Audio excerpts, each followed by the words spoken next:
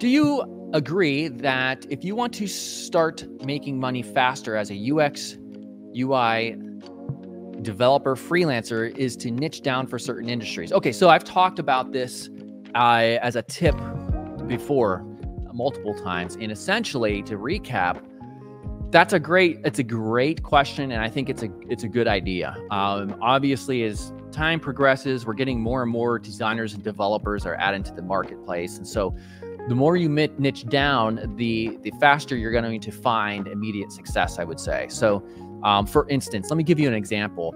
Let's say, for instance, you're a UI UX designer / developer. You make websites for people. That's how you want to make your living. But you also have another interest, like in your life. Maybe you have a hobby or you have something you're good at. So for me, I have a few things. I like guitar, music in general. I also like fitness, trying to get these muscles. Woo. Okay, that's weak. Anyway, so I have fitness that I like. I do a lot of running. So that's kind of fitness as well. So those two things, also reptiles. So those 2 or 3 things are industries that I can tap into because I have specific knowledge of them.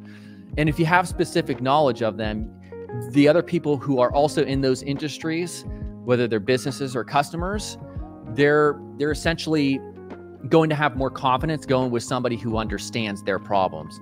And from a marketing perspective, it also would benefit you as well, because the more you're niching down, instead of like, if you're trying to, let's just say you're trying to do SEO, search engine optimization.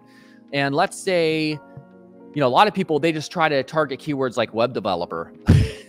Sorry, you're never going to rank top 10 for web developer unless you're really freaking solid and you know your SEO very well. Most people, that's not going to be a thing. So then they'll niche down to like web developer in San Francisco. That's going to be very competitive as well. But if you do something like fitness training website developer, or something like that, you're going to have an easier time ranking for a niche keyword like that or keywords like that, as opposed to being generalized.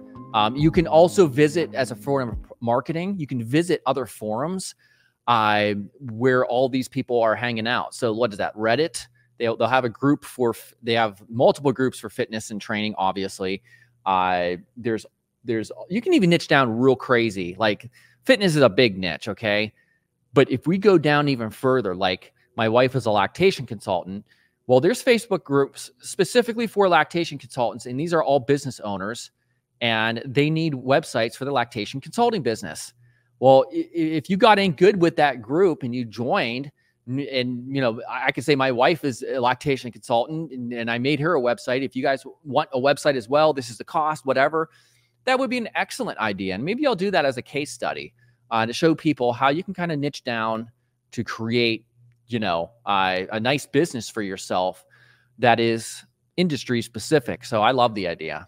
If you enjoyed this video, check out DesignCourse.com, where you can learn UI, UX, CSS, and more with my custom interactive platform that makes learning fun and easy.